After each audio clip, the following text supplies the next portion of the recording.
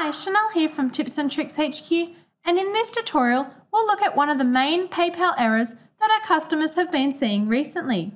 So this error, when it occurs, will pop up on your screen after hitting a Buy Now button or within one of the PayPal steps after you hit that Buy Now button, and it will say things don't appear to be working at the moment, please try again later. If you're watching this video tutorial, most likely you've ran into this error on your own website or on a website that you're trying to purchase an item from. So there's 5 main reasons that this error will occur. The first being the error is caused by your PayPal settings. The second being you have entered your PayPal details incorrectly into the settings menu of a plugin. The third is that you have conflicting plugins on your website. The fourth, your PayPal account has not been set up correctly. And lastly, you do not have a PayPal business account.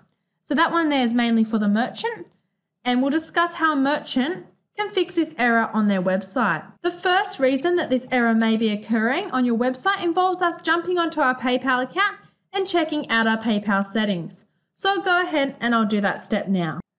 I've now arrived in my PayPal account where I'll ensure my website encrypted payments has been disabled. If this feature is enabled, this can sometimes lead to that error occurring on your website. So we'll just make sure that's disabled as our first step in ensuring that error no longer occurs. So once you're in your PayPal account, just click on that little cog icon at the top there. That'll bring you to the My Profile page.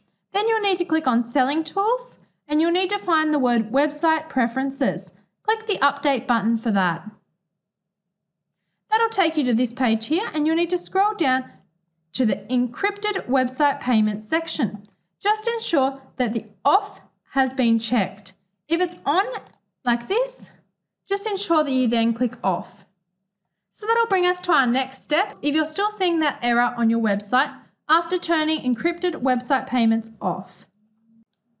If you're still seeing that error message and you've gone ahead and just completed that turning off of encrypted website payments, ensure that if you have a plugin that you're using to accept your PayPal payments, that you have entered your PayPal details correctly. If you've entered any of the details incorrectly, such as your PayPal email address, the result may be that error.